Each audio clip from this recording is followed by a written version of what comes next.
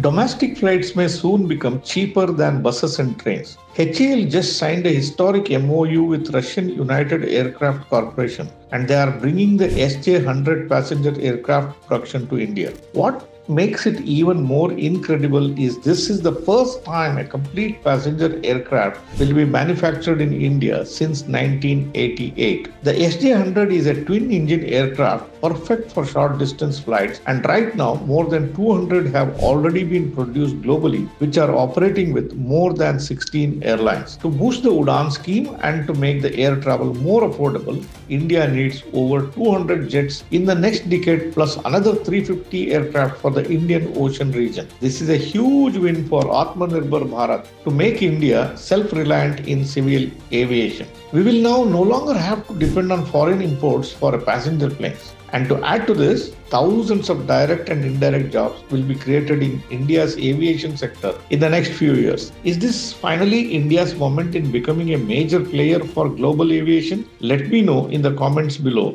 and follow me for more insights like this. Do share it with anyone who may find it interesting.